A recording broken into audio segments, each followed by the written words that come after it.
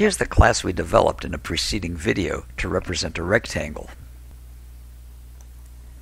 And here's a test program that calls the getArea and getPerimeter methods of two different rectangles and prints the results. Let's compile that and run it. And that works.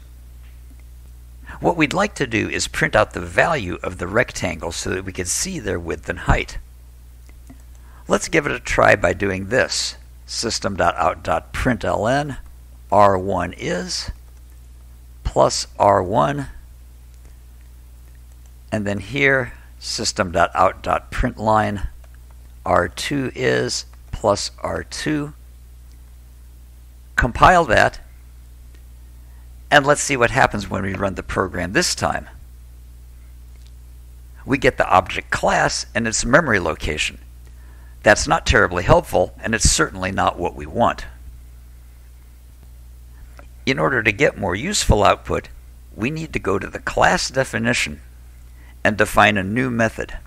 This will be a public method that returns a string, and its name will be toString.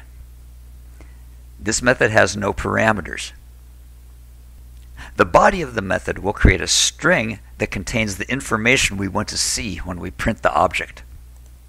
Let's create a string called result, and that will be string.format, and the format string will be width and a placeholder, height and a placeholder. The placeholders will be filled in with the width and height fields from our class. Two important things to notice here. First, we're not using System.out.printf. This method should not print anything. Instead, we're using string.format, which does the same thing as printf, but puts the result into a string rather than on the screen. The second thing to notice is that we didn't put a new line here.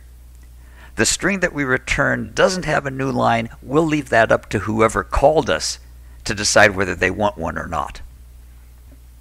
Now let's return that result and compile. When we come back to our test program and run it again, now we have the output that we want.